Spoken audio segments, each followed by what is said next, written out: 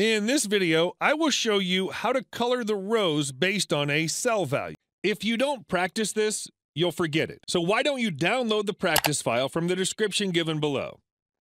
Notice that I changed the division name, and all the rows which contain that division name is getting highlighted.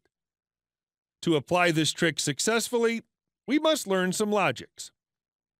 What we're trying to do here is compare this cell value with each of the cells that are there under the division. And if they are equal, then accordingly, all the rows should be highlighted. In short, the decisions are made by this yellow cell and all the individual values, but the application is to the entire row. To achieve this, I have to write a formula in the conditional formatting such that the cell G1, which is pointing towards the yellow cell, is individually compared to the cell E4, E5, and so on. Do note that in that case, this yellow cell should not move from its original position. However, the fourth cell, E4, should then move towards E5, then towards E6, then towards E7, and so on. To make this happen, I need to ensure that the dollar before 4 is not applied. However, the dollar before E, which refers to this column, should be applied, so that this comparison never moves to the other cells of the row. The comparison should always be between the yellow cell and the values in the column E. Now, I know this may sound a little confusing, but let's do it once to understand how is this achieved.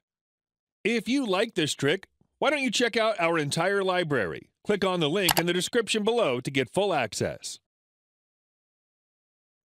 First, I choose all the individual row items, excluding the header. Then I go to Format.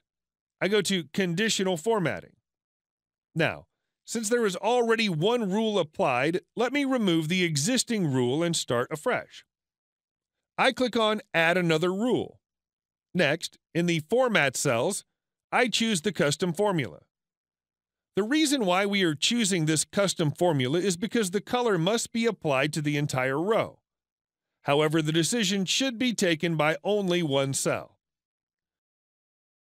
Now, I go to the box where I need to write a formula. The formula should be such that the answer is in true or false. So let me write a logical statement. I write equal to, writing $G, $1. This refers to the yellow cell on the top. Is that equal to, and need to select the cell E4. So let me write E4. However, I need to ensure that the comparison is only for column E, and therefore it should not move. At the same time, the row number 4 is free to move down 4, 5, and 6, and 7. That is how it is currently able to compare ED from the cell E10 and ED from the cell E12. This is a slightly advanced form of custom formula in conditional formatting, and of course, you can change the color from the panel below. There you go. Just be careful about the dollar. And once you've done it, just click on Done, and you're free to choose the value from the dropdown and get a perfect tracking mechanism to highlight the rows.